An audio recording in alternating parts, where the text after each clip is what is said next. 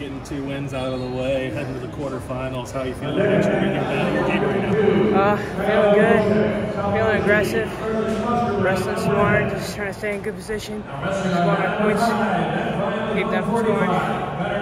5 of 5 so far getting to the quarters for Wilton. How much were you guys motivated after duels to come here and do something special?